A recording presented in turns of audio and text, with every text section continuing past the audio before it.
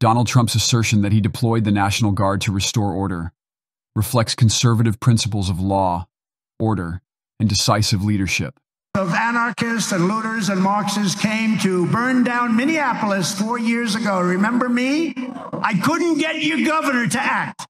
He's supposed to call in the National Guard or the Army, and he didn't do it. I couldn't get your governor.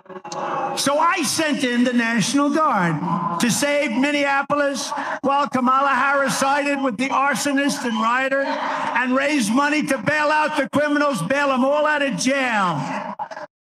Trump's statements emphasize the critical need for law and order, personal responsibility, and unwavering leadership.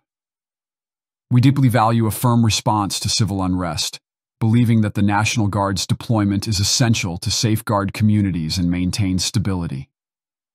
Trump's criticism of Kamala Harris raises concerns about her tolerance for criminal behavior and highlights a preference for leaders who staunchly uphold the rule of law.